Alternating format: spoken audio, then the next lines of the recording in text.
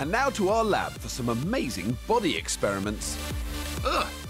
Whoa! Just don't try anything you see here at home. Today, we're getting to grips with your guts. Xand, what's going on? It's snack time. Snack time's cancelled, Chris. Because I've laid a set of pig guts end to end all over the bench. I can see that, Xand. The smell is terrible, but it does look amazing. Why have you done it?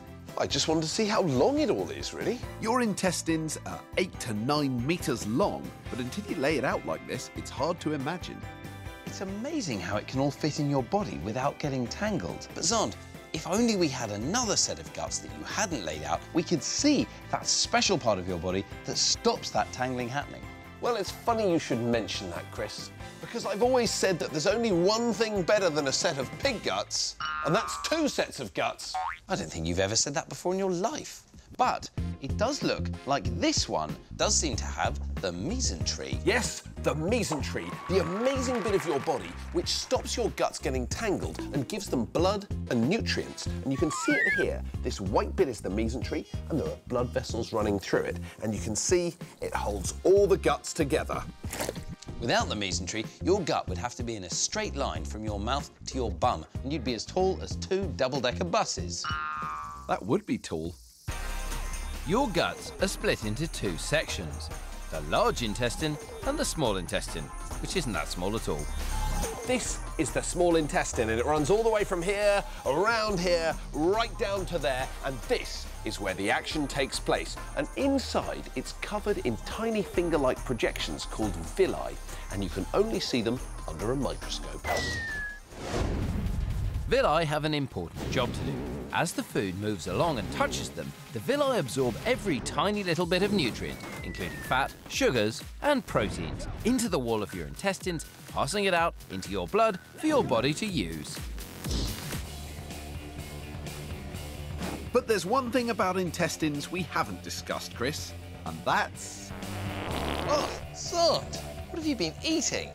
Farting is completely natural. It's just your body's way of getting rid of unwanted built-up gas, and everyone does it about 14 times a day. Doesn't matter if we're talking about your head teacher or the Queen herself. We all do it, and it's honestly not your fault.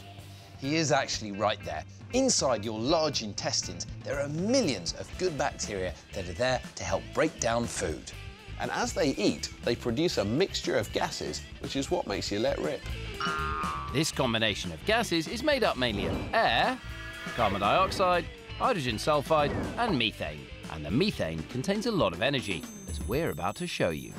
And for this, I'm going to need a special piece of equipment, Chris's hand. Now this is a cylinder of methane, and I'm going to release 1 day's worth of farts. This experiment is highly dangerous. We're in a controlled lab using specially manufactured gas. Don't even think about trying this yourself. Get your hand wet. Now scoop up those bubbles. That's right. Hold them well away from you. I don't like the look of this. Ah! Xand, that was amazing. So that's how much energy there is in a day's worth of farts. Exactly. That's 1 day's worth of farts. Well, you know what we have to do now? A week's worth. Precisely. 1 week's worth of farts. That's really good, isn't it? So we've done a day. We've done a week. Dare we do a month? Yes, we do. Dare. Do it. Here we go. Ice it. Wow! That was amazing. Wow! So we've shown you just how incredible your intestines are and how much energy there is in your farts. Remember, when you let rip, it's an essential part of how your body gets rid of excess gas. And now you know whose fault it is that you do them in the first place, those cheeky little gut bacteria. But if they weren't in our intestines, we'd end up with undigested food sitting in there forever. So there really is no reason to be ashamed of your